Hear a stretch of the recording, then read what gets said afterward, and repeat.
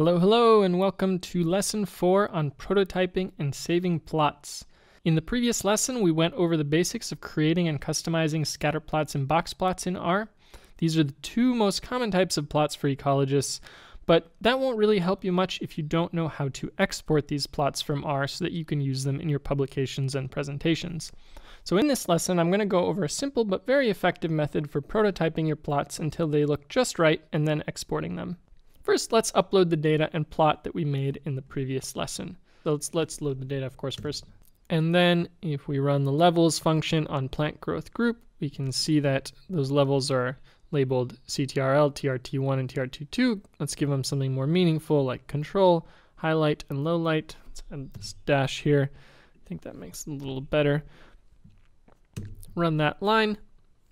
And so now when we look at those data, we can see that they've been renamed. And now let's create the plot from last time. And here we just have the code from the last lesson, so we don't have to write it all again. Run that, and here we have the plots. So the problem with the plot in the viewer window here is that the visual proportions of the plot are not locked in place. So what I mean is, see, I can keep moving this around and changing the way that this plot looks. So it can be difficult to get plots that have consistent sizing and proportions, and difficult to know what size to actually make them since you don't have a particular reference point. This is especially a problem when you have to make multiple figures and you want them to all look the same. There is a simple solution to keep the size consistent while you explore the look and feel of your plots.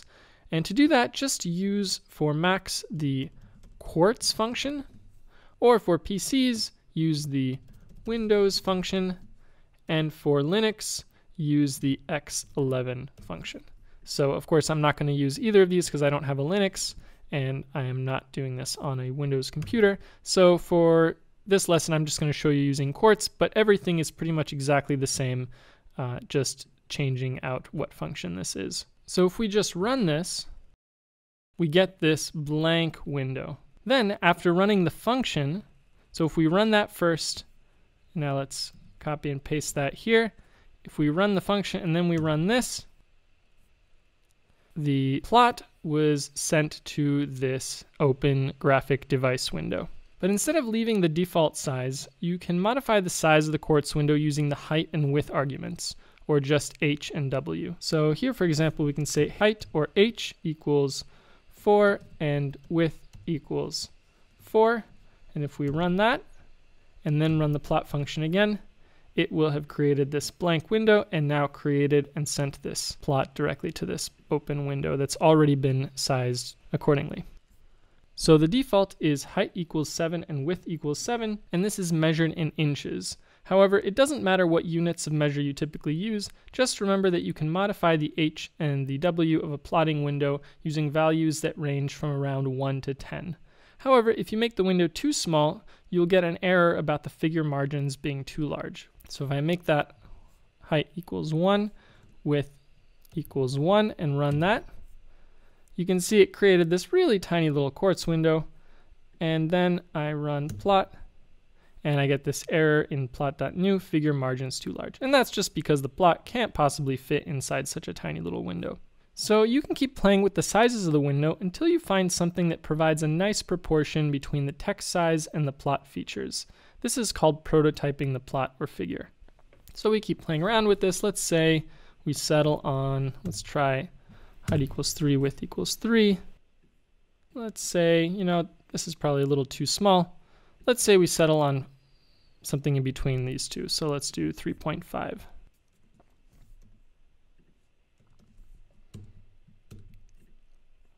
All right, that looks reasonable.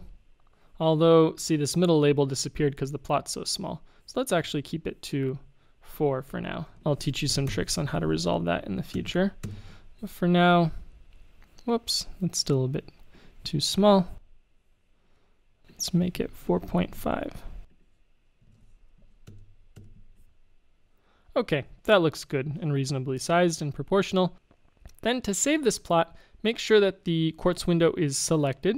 So make sure you click on it and then go to the menu up here, RStudio, or on a Windows or Linux, you might have something else, but I'm pretty sure on a Windows you might have to go up to File, but either way, one of these buttons up here should give you the option to save it. Click Save, and then we will save this inside our Intro to Data Visualization folder.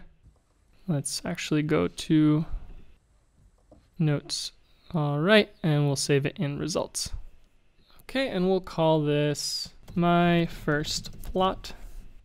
So I always recommend that you save your figures as PDFs, and the reason it's really nice is because PDFs maintain and hold on to all the information, so there's no loss of resolution. That also means it's a larger file size, so eventually when you submit for a publication, you'll probably want to convert it to a JPEG, but for now, or a .tiff, T-I-F-F, but for now, PDF works well. And if you ever do want to convert them to a different file type, leave this as a PDF, save it, and then open it in your system viewer. So for example, in your preview app on a Mac, open it in that and export it as a JPEG. All right, so let's save that, close it. All right, and now if we go to Files here, go back to our root directory, go to Results, we can see that we have our first plot here. You can also save plots by manually going to the Export button in the Figure Viewer pane.